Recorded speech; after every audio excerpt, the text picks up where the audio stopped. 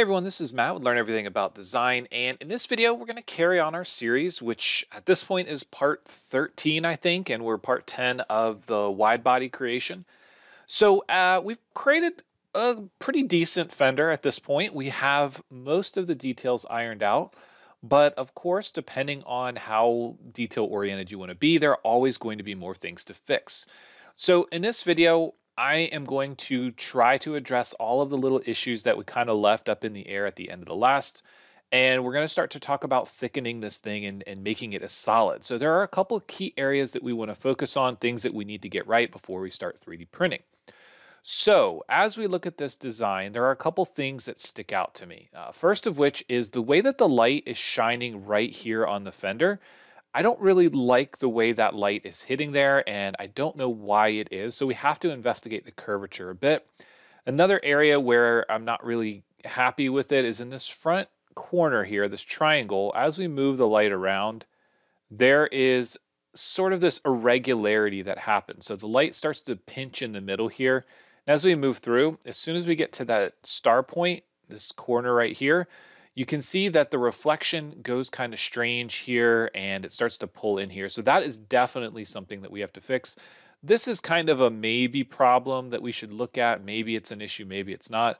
This one up at the front is definitely an issue. That's something I would not leave in order to 3D print this thing. So that's something that we want to address. And then the kind of the last couple things that we need to think about is what's going to happen in this opening here. So the stock body is obviously quite a bit smaller. Do we just leave it open and have that be sort of a vent or just a stylized feature as we sort of pull away from the bumper? Is that going to stay open? Are there going to be any additional aero features? So I mentioned making something off of the bumper down here. Are those going to be canards that sort of fill in this space and kind of, bump it out so it looks like we've got a smooth transition?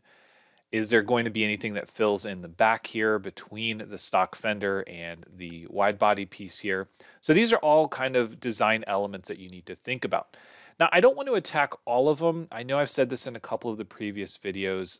I'm not 100% sure that this is going to be the direction I go with the car. So I'm not going to do all kinds of these little detail, these fine points that you can really spend a whole bunch of time on. If you're not making this part for this car, then there's really no need to spend 10 hours on these little finer points. So we're going to try to hit the big things, make sure that we tackle some of the problem areas that I see. Things like this, where the original mesh is sort of peeking through in areas. I'm not really concerned about that because when we thicken this thing into a solid, we're thickening it away from the car body. We're not going to be thickening toward the car body. So these little areas where we might have some overlap, not really a big concern for me. We have to look or think about things like the resolution of the mesh, which we talked about in the first couple of videos. Now, the way that we did this, the resolution of the mesh, the quality of the mesh is good, and we're not really worried about that. If you are using a hobby scanner, maybe you don't have quite the resolution or the accuracy, then you need to think about, well, is that little spot of the mesh peeking through, is that a problem or is that just an accuracy thing? So if you want to follow along, hopefully you've been following along to prior videos and modeling this as well. If you haven't, you can go to the description and you can download the data set there and follow along from here. One thing I always like to do is I like to hide the body before I edit the form. Now the reason for that is because as we hide the body, we then don't have that transparent image on the screen. That makes it kind of hard for us to make big adjustments. Then Control and 6 on the keyboard to bring the edges. Make sure that the mesh is unselectable. So right click and unselectable, and it should speed things up a little bit and just kind of prevent us from grabbing onto it. That still will allow us to do things like apply appearances. If we hit A on the keyboard and we want to change the color to say red, we can drag it onto the body in the folder. We can't drag it onto the body on the screen because it's unselectable, but we can still do it here in the folder. So we can still do a couple of things with the mesh, but overall, you just kind of have to turn it on and off when you want it. Things like pull, where we attach the form to the mesh, those will still work and it will still pull down to the mesh. But again, there are things that we need to address. So as we look at this design, remember I mentioned there is a potential problem up here that we want to talk about, and there is definitely a problem here. So let's tackle the definite problem first, and then we'll go back and look at the potential problem, which might not actually even be an issue. It could just be the shape of the fender and the direction of the light, and it could be perfectly fine. But I've mentioned this in all the other videos. Fusion is not a car design software. It's not intended to be. The T-spline functionality, the forms that we're using, this was a purchased technology many years ago and incorporated into Fusion pretty well. It is also in Inventor. There are differences in the tools in both of those programs. Inventor is missing some of the key things that I think are important, and it actually has one or two tools that aren't in Fusion. So we are going to just kind of always keep that in mind, that Fusion is not meant to do what we're doing. Pushing the T-splines in this manner, you have to be very careful. So we just keep that in mind. So as we're looking at this area, this edge, the fact that it has a wobble in it like that is something that we want to address. Now, we always say that we want to have 4 sides, and you can see here that we've got 3, 4, and then we've got this 5th side here, and that does end up causing us problems.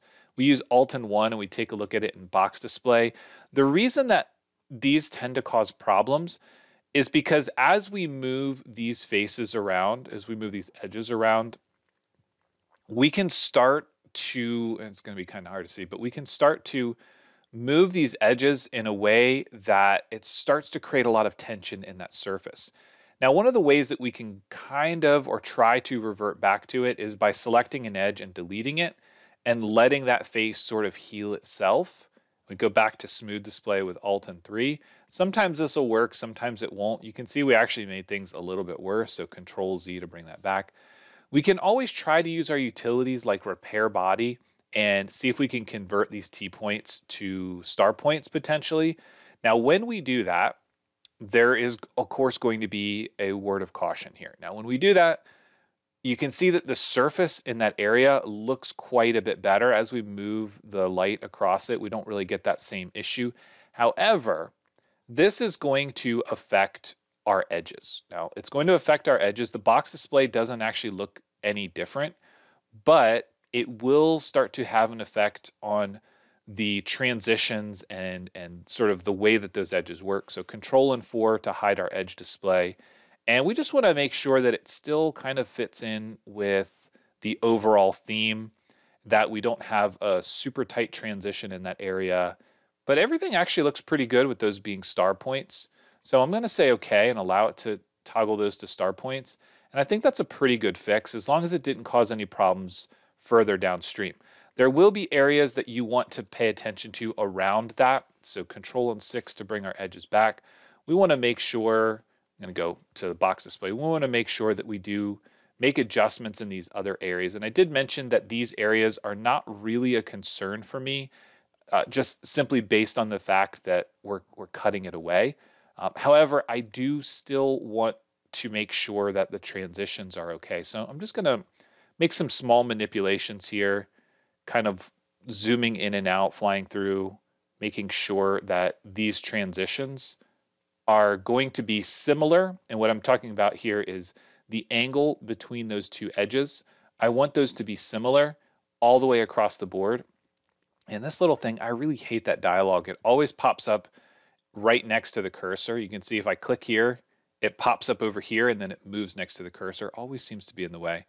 If anybody knows how to get that to stop, please let me know. I haven't figured out a way to kind of keep it away. But if you happen to have a trick that keeps that thing away from the cursor, I'd love to hear it.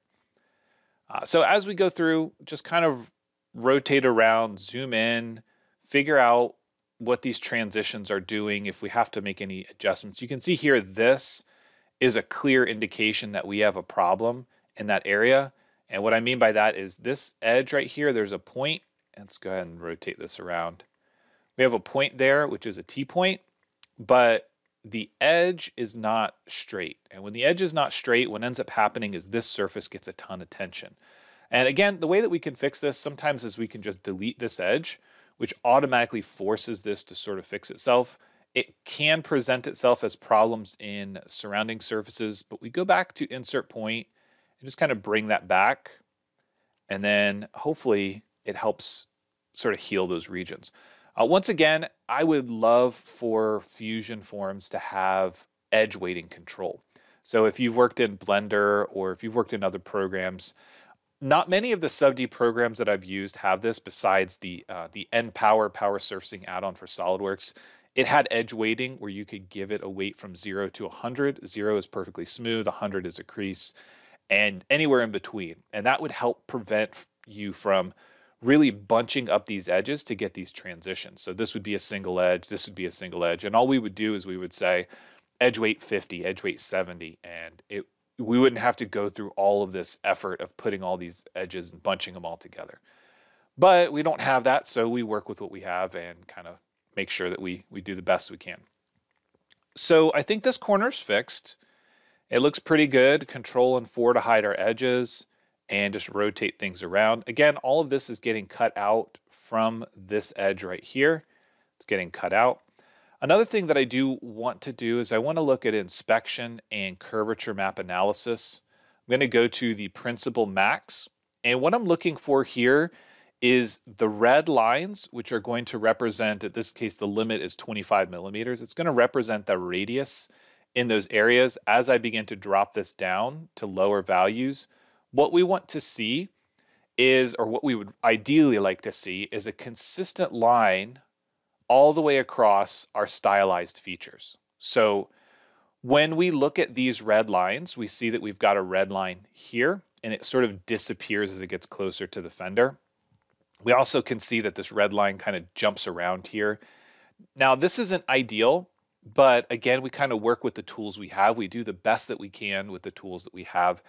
And ideally, I would love to see this red line be a consistent width all the way up until it starts to disappear into that fender. Same thing here, all the way until it disappears. Now, of course, if we just kick these all the way up, it kind of exaggerates the issue a little bit. You can see that these are okay, but there's this light green spot right in the middle. That generally means that the geometry is going to pull a bit. You can see over here, we kind of have a similar thing going on. And the fact that these are bumping up and down, especially in the areas where we have our T-points and these edges, these creases coming in, this means that it's going to pull those a little bit. The surface quality is going to get pulled a little bit.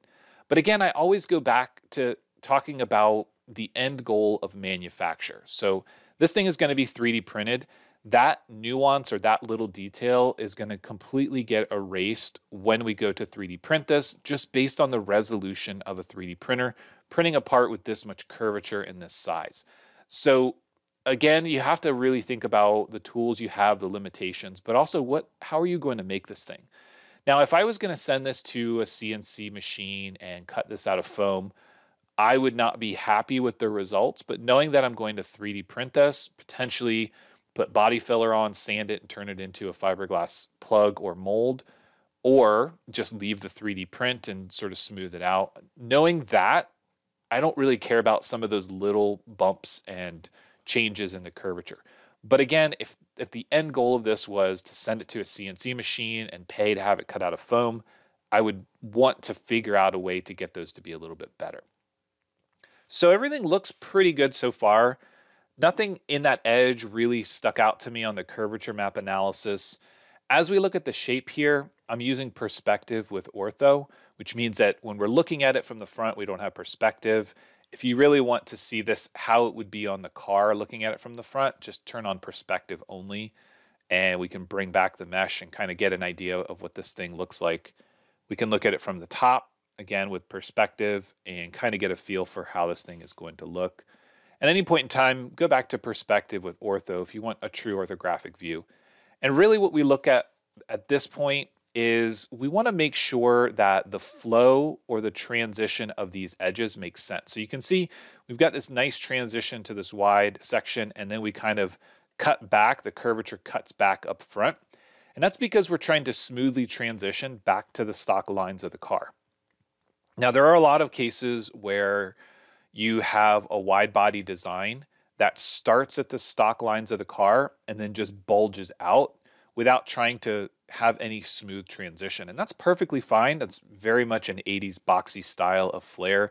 And that's how the original wide body versions of this car were. But not really what I'm going for. So again, these are kind of things that we need to think about. So overall, I'm pretty happy with that. There's nothing else that I really want to incorporate into this design in the forms environment. So I'm going to finish the form, which will bring us back to the surface, and hopefully all of the trims should still be fine. We didn't make any drastic changes. There is a new patch layout in this area, but if we do Control and 4, just make sure that there's no glaring issues. There was a little bit that I saw there with the reflection, but again, you have to think about the 3D print, the resolution and quality, and overall, I mean, I think that looks pretty good. I think that the shapes look pretty good, and all that looks pretty good.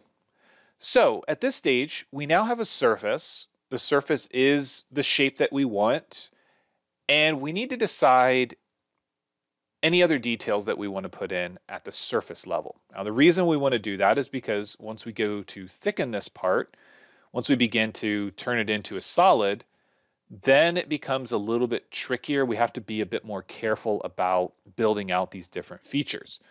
At this stage, I don't really want to add too much at the surface level for this design, but there's certainly things that you can do and you can incorporate in your own design. So an example of that is we have the original Fender underneath here, right? We've got quite a bit of space between the stock Fender and this version.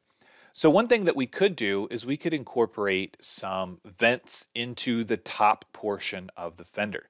Now, I think that looks really cool on certain cars. I had a subscriber send me some images of a Porsche that has some really neat vent features built into the Fender. I don't necessarily know if that's the direction that I would go for an actual part like this, but I think it's important that we at least talk about it, explore it, and see if it fits in. Now, if you end up having a wide body design, and let's say you're going to incorporate some vent features in the hood, it might look pretty cool to incorporate those into the fender flare as well. So one thing I would suggest if you decide to start branching out and looking at these different aero features or playing around with these sort of different unique features, one thing I would suggest is to make copies of the surfaces. There's really no downside to doing this. We're dealing with a freeform body, and any copies that we make of the surface are going to carry all of those features as well. So I'm just going to select the surface, Control C and Control V, and just make an exact copy. So I have the original one where I likely will go back to, and I'll do some modifications to that. But this one here is now the copy version where I can start exploring things like adding those vents to the fender. So let's go ahead and just play around and see what we can do from an aero standpoint. Now, there are a couple of different ideas about how to do vents. Now, obviously, this thing sticks away from the car, and one of the sort of standard straightforward ways would be to just build in some vents back here, some ridges, some canards, whatever the case might be on the fender itself back here. But let's go ahead and let's just explore putting them on the top of the fender. So we've got some body lines, we've got some style lines here at the top. We can kind of see, it might be a little bit hard to see for you guys, but we can see that there is a line here. If I go to Inspect and Curvature Map Analysis, again, Principal Max, I will kick this up. So that red line there, that was the body line. Even though there's not a divide in the surface, that body line is there. And we want to kind of stick in between these two red lines. So these two red lines represent the body lines, the body features that we're replicating. This is the top part of the fender. If we take a look at the car, that's the top part, starts to roll over, and we carry those stylized features over. So the first thing that I would do in a case like this is I would just start a sketch on the top plane. And I'm going to rotate this back around. And I would try to sort of create some sketch, something that mimicked those lines. It doesn't have to be perfect, but I'm just going to use a fit point spline. I'm going to start back here and somewhere up here, say okay. And I'm going to do the same thing here and say okay. This gets a little bit tricky. I'm going to hit escape. On my fender itself, I'm going to right click and go to opacity control and kick this down to like 20%. Now it's going to still be a little bit hard to see We can kind of see the pink and the red, and it's going to be harder for you to see than it is for me to see. But what we're looking to do is take these splines and just gradually change their curvature to match what's underneath there. Now, once I've done that, I'm going to set the opacity back to 100, and I'm going to take these lines and just select them and kind of see, do they match? Do they line up with those red lines? We can always turn off the analysis as well. Be a little bit easier to see the blue selected line over top of the red fender.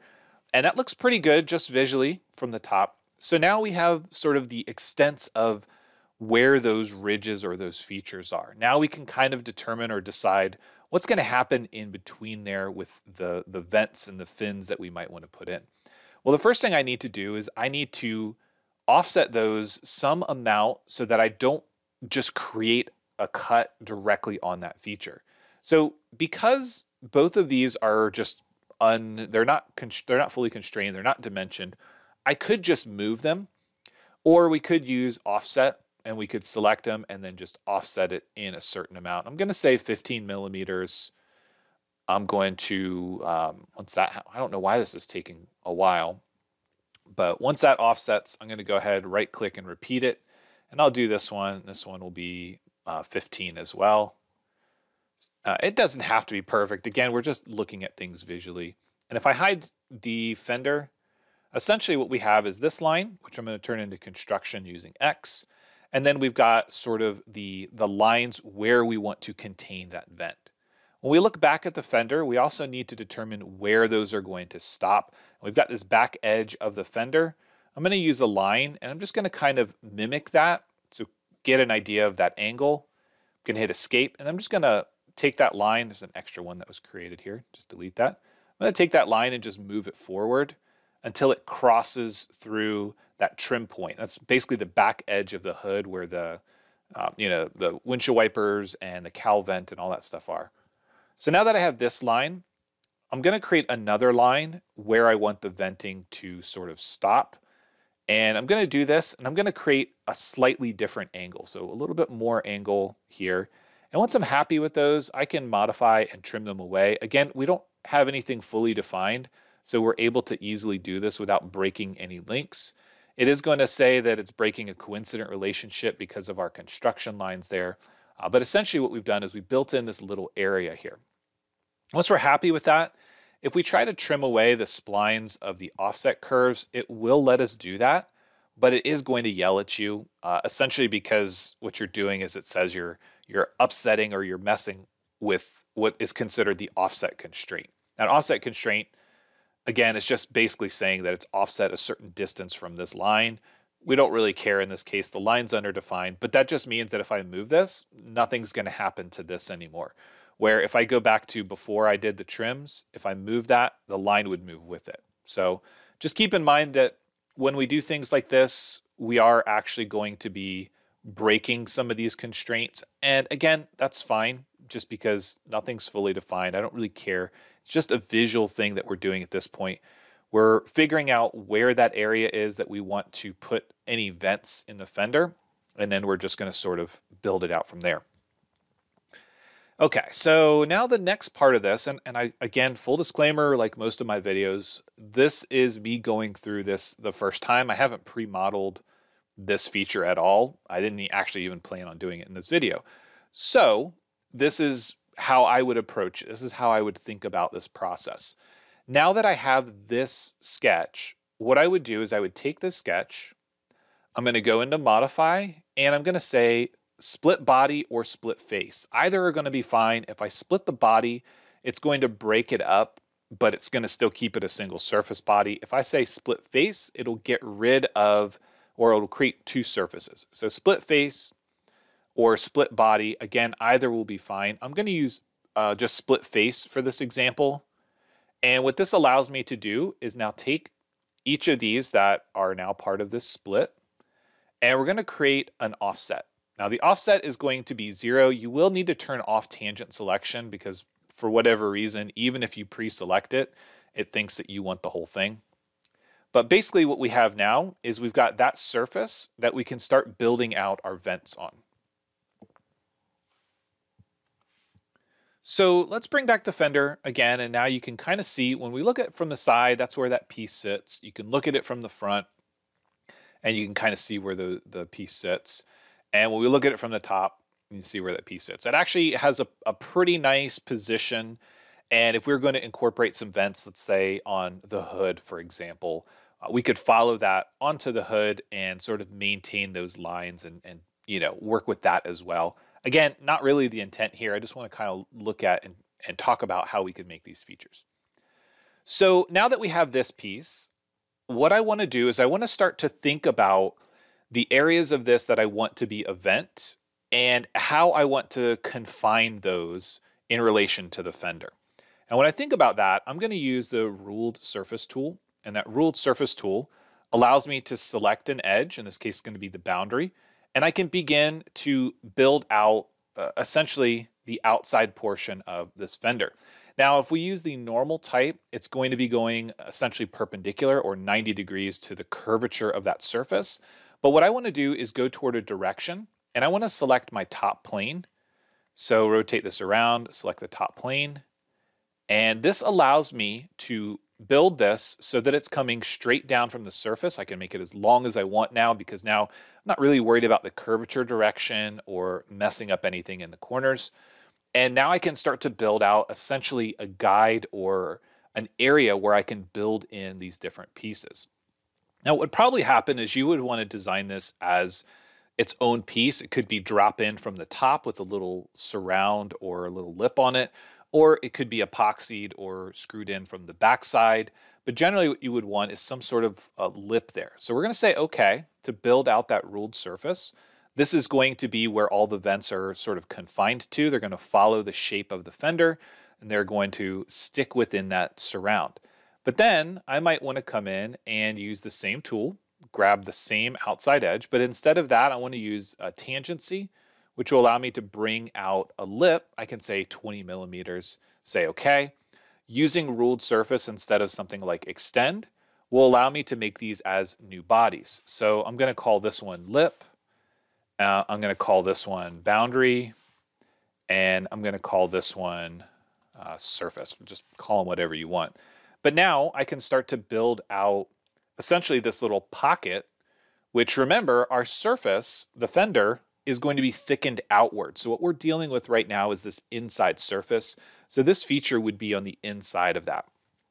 So now that we have this, we've essentially got this little lip and this boundary that's going to allow us to contain any of these surface features. Now, how do we build out something from, essentially from this shape? Well, it can get a bit tricky depending on your curvature, but there are a couple of different ways or things that we can think about. We can begin to split this up with edges and use things like ruled surface, go toward a direction, and with that direction, what we could end up doing is just tapering it. We could give it an angle and start to build that out. If you want something that is a little bit more curved or has a little bit more shape to it, then that really becomes a challenge of breaking it down in terms of how you can model that. So if you're comfortable with modeling in 3D, you could potentially use 3D curves. We've talked about that in some of the surfacing videos. You could also do it as 2D features, or we could take this opportunity to go back into forms and we can build out something like a plane. Now, I'm going to do this fairly simply. I'm going to do it on this front and just build something here. I'm going to take that whole plane, and from the side, I'm just going to move it into position. I'm going to rotate it a bit, maybe scale it up. I need it to be bigger or longer than this box. I want it to extend past. So then I need to go from the front or the back and pull it into position. And what I'm looking for is in 3D, I'll rotate this around a bit, so if you're motion sick, sorry. But what we need to do is we need to have this piece go through the entire box. So double click the mouse, get it back in screen. And now that we have this, we can start making the curvature that we want. So this is a really quick and easy way to do this. If we view it from the top and we want it to, let's say, match the surface, what we could do is we could just get rid of that middle edge, just delete it. Go to modify, I can take these edges and just pull them this direction. And once I kind of match that shape, I can go back to insert edge, put one right in the middle, then using edit form, just start to give it some shape. And again, it really depends on the curvature that you're working with in your own designs. But basically this allows us to look at the shape of the fender. And what we're going to do, or what we're going to basically be doing, is we're going to be taking this surface and we're going to be trimming it with the box that we're building. So when you start to think about things like building the fender, the wide body, the fender, whatever the shapes are, we generally think about them as this one big piece. But oftentimes when we get to these more detailed pieces, we end up going into a process where we call it kind of overbuilding. We overbuild the surfaces that we want and we trim them back. And generally that gives us better shapes than building it to be the right size and extending it out. Extending it out, especially in Fusion, I found causes problems in the shapes and the curvature, but taking the size that you have and reducing it ends up giving you higher quality surfaces.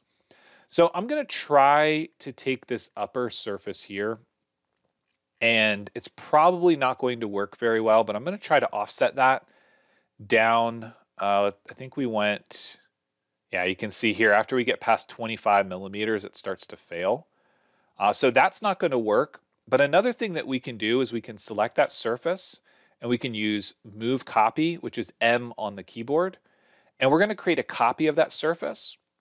And remember, when we created the boundary for this, what we ended up doing is we just pulled it down vertically. So that means if we create a copy of the surface and we pull it down vertically 50 millimeters, it's going to exactly match the underside of that shape. So right now, if we were to stitch these together, we would have a solid block.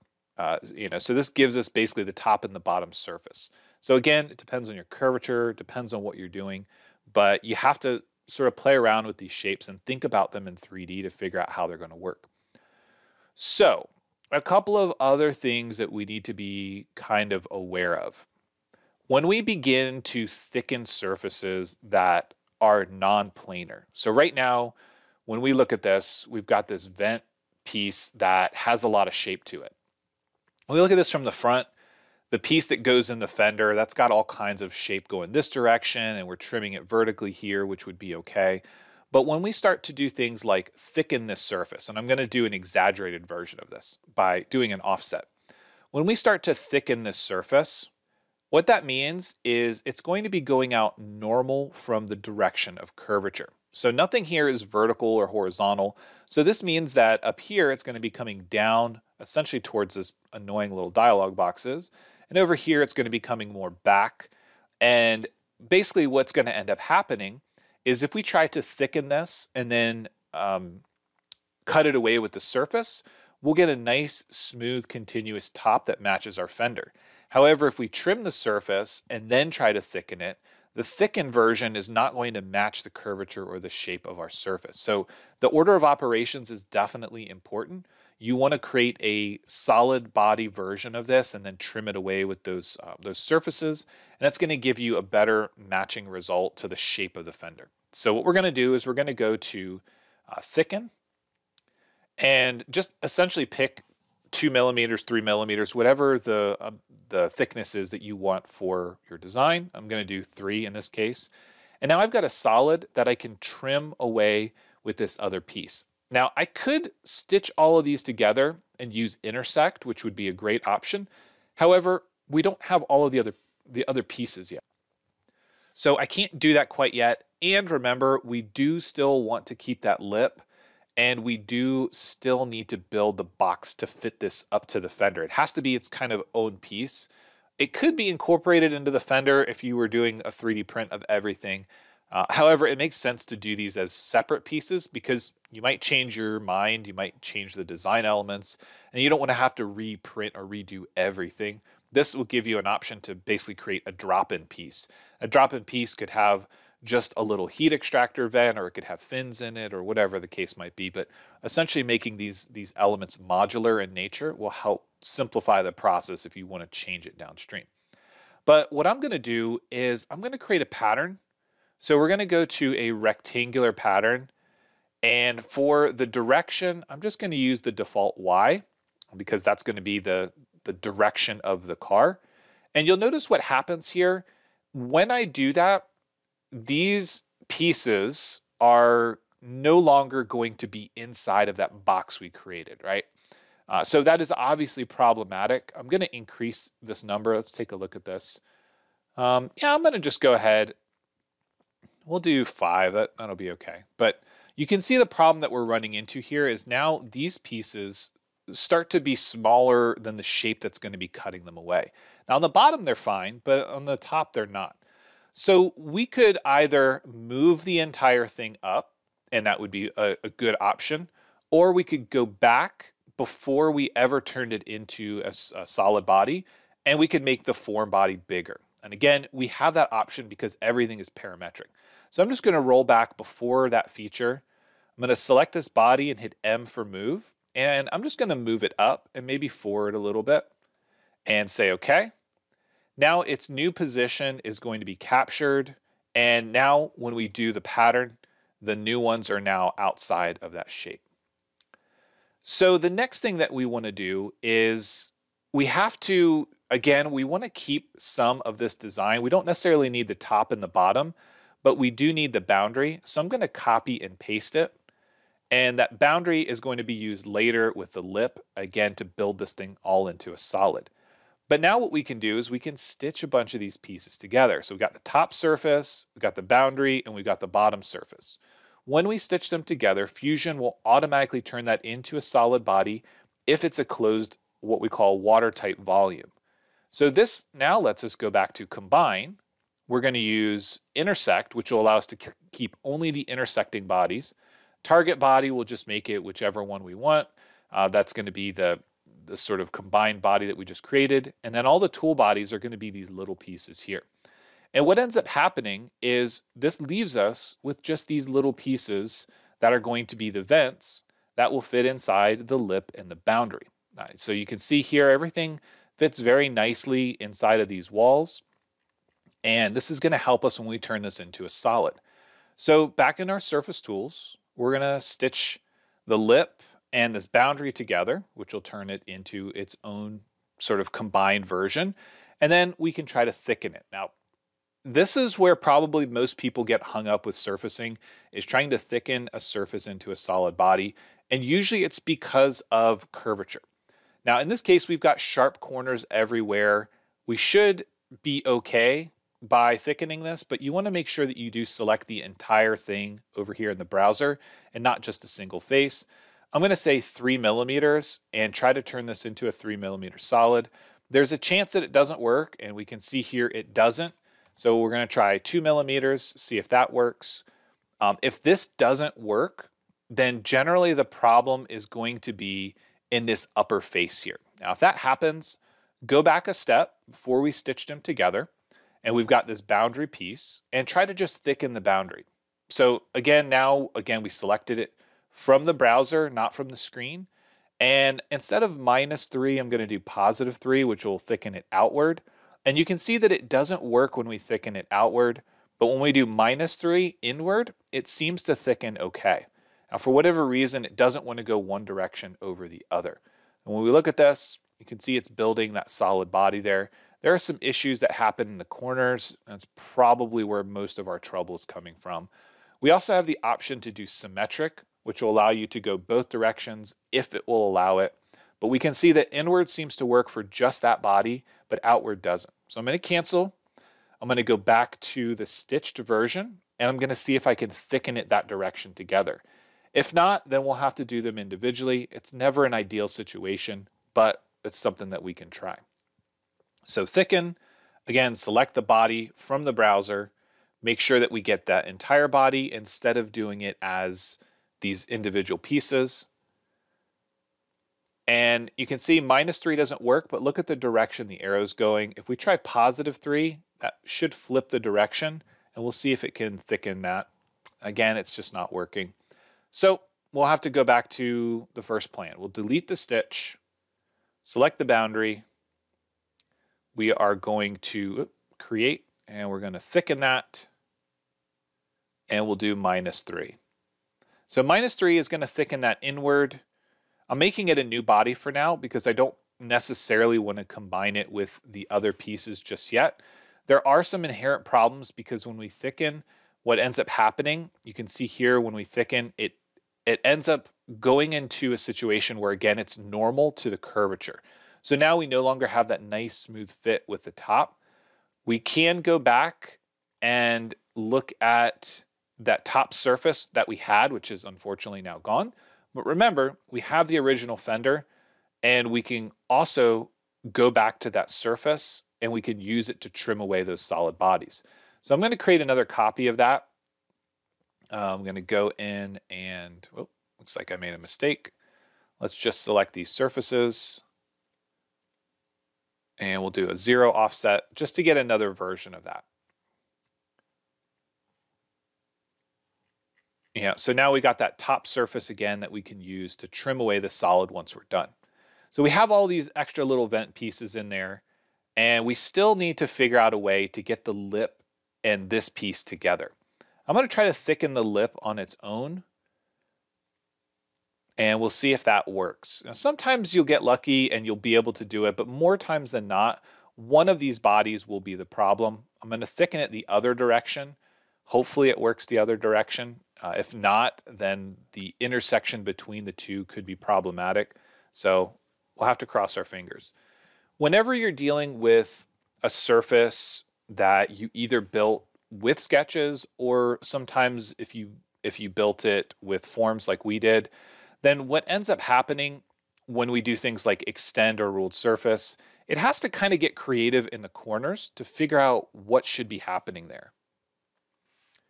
But thankfully, it looks like these two were okay. So what I'm going to do is go back to solids and combine them. We're going to have to make sure that we're not using intersect. We're going to use combine and put those two together. And then we're going to take the copy of the top here. And remember, the copy of the top is not quite big enough, so it needs to be extended out. This time I'm going to use extend instead of using the ruled surface because I want to give it essentially just build it out further like the original surface would. We could also use the Fender as the trim tool, but when we use the Fender as the trim tool, what ends up happening is it has to calculate everywhere that Fender surface could potentially intersect. This right now is okay. I'm going to use tangent instead of perpendicular, and we're just going to allow. You can see what happens in the corners. This is kind of messy here. It doesn't really match, so it's not ideal.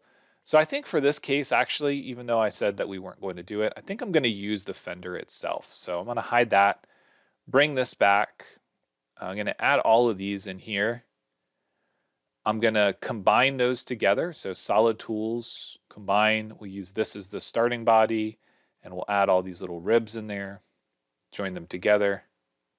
Highlighting is not super great. Especially when you've got a body like this that completely surrounds everything. We'll say okay, bring back the full Fender, and we'll use that as our trim tool. Now it can be a trim tool, split body, whatever the case might be. If you're still working with surfaces, it can be a trim. If you're working with solids, then you want to do a split body. So the bodies to split will be that new thing. The splitting tool will be the entire Fender, and we'll say okay. And fingers crossed, this will give us the piece we want and the piece we don't want. So the piece we don't want, right click, remove, and this leaves us with just the piece that we want. Now you can see there are some areas where it maybe got a little creative. Fusion's pretty good about trimming this stuff. If we select it and hit delete, sometimes we'll get lucky and it'll patch that corner very nicely for us. Other times it can't just because of the surrounding geometry. And I always forget to do this. It's always a good idea to save before you try that. You can see there it was able to patch it. I'm not going to press my luck on this other side. So I do want to make sure I do a quick save so I don't lose anything, and then I can try. But I always get into that case, I'm sure probably a lot of you do as well, where you try something like a fillet or a feature and it kind of hangs up and you have that moment where your heart rate goes up a little bit and you maybe lose some of your work. But that looks pretty good. Everything matches the Fender, which is what we wanted. We've got those vents in there. And now we can take this surface, so back on our surface tools, we can take this and delete it. And when we delete it, what we should see is now we've got this vent piece that sits inside the fender. Now, if we bring back our base mesh, well, you can see that the original car overlaps this. So what we'd have to do then is go back and build out a form surface that matched that shape there, which we did originally. We did delete it, but we did that originally in just that area. And then we could use that to trim away those features. That might be something I cover in a future video. Again, that wasn't really sort of the idea or the design intent here, but now you can see what that kind of looks like. You've got this vent that is in the top of the fender, and it matches the shape. We can see that it does match. It's exactly matching because this is still a surface and that's a solid. But we can see from the front, we've got sort of those vent features. If we look at it from the top, I'm going to double click the mouse. We can see those cool kind of vent features. And again, they would need to be cut away from the body just because of the position I put them in and the way that I work that out. But that could be a neat way to get some air away from the wheel because we are going to have to cut the fender to put something like this on. But that would be a neat way to sort of get around that. So now that we have that, let us hide it and let's show the fender without the vent in it. And before we do this, let's save it. And we're going to press our luck and we're going to try to thicken this thing into a solid. Now, hopefully everything works out fine. We did a lot of work to make sure the curvature was okay and the shape's okay. So fingers crossed, we should be able to select this and just thicken it outward 2 or 3 millimeters. It's going the wrong direction. So I'm going to try to do a -2 and see if that'll work. And now we have a new solid body version of this. Now 2 millimeters is pretty thin. Depending on your design intent and how you're going to manufacture it, you might want to do 3 or 4, or whatever the case might be. But this is a solid body now. That solid body has all of the features and the details that we have. You can see all these hard edges, the wheel well. I probably need to toss a rim and tire in this thing, which I might do for a render. But overall, it looks like it fits the car pretty well. You can see there's a little bit of a gap there. But again, double-sided tape, press it against the fender. That would take care of that. We've got the little gap here, which again could be a style feature. We could build a little piece or an insert that goes in there and directs air toward the brakes. But it does match everything that we wanted it to. It matches the shape of the other features on the car. It matches the lines. And overall, I think I'm pretty happy. I'm going to say A on the keyboard, give it a white appearance so it matches the underlying car. And just take a look at it in the render workspace. I'm going to change up the scene. It's the crossroads scene, dry lake maybe. All right, so that's pretty good because this gives us a nice, pretty sharp contrast in the shadows. So you can really get a good idea, a good feel here where we've got these sort of style lines because you can see it transitions from dark to light based on the direction of the sun. So in the mesh, you can see the top of the bumper where those style lines are and the top of the hood and the fender all have the darker shadows. And down here it's lighter because this scene is, let's go ahead and just use the environment. This scene has the light sort of bouncing off of the ground as well. So if you turn on the ground plane and let's flatten the ground. So you can kind of get a pretty good idea, a sense or a feel of those body lines that we worked so hard to keep in the design. So overall, that looks really good. I'm pretty happy. We now have something that is a solid. We also were able to build out a version of this that had that vent in it. So again, we've got the version that has the vent in the fender, which again also looks pretty cool. Probably toss that in a render just so we can have it. But that is not the end of this series, unfortunately. If you were hoping it was, it's not. Now, the next step for us is to figure out how to cut this thing up into smaller pieces so that we can attach it back together and 3D print them in different sizes. So in the next video, that's what we'll get into. I'll start to talk about basically different techniques that we can use to slice up the solid body into the smaller pieces. There are tools out there that you can use that will do that for you. You give it a size and it can determine how to break it up and put in those dowel features to sort of put it together. We're going to go at it the manual approach, which is not always the best way to do it, but I think it's important to understand how to do these things manually before you get into using some of these tools that will do it automatically for you, because they don't always work. Sometimes you will have to do it manually, so I want to make sure that we understand that first. If you have any questions at this point, please let me know. As always, thanks for watching, and we'll see you in the next one.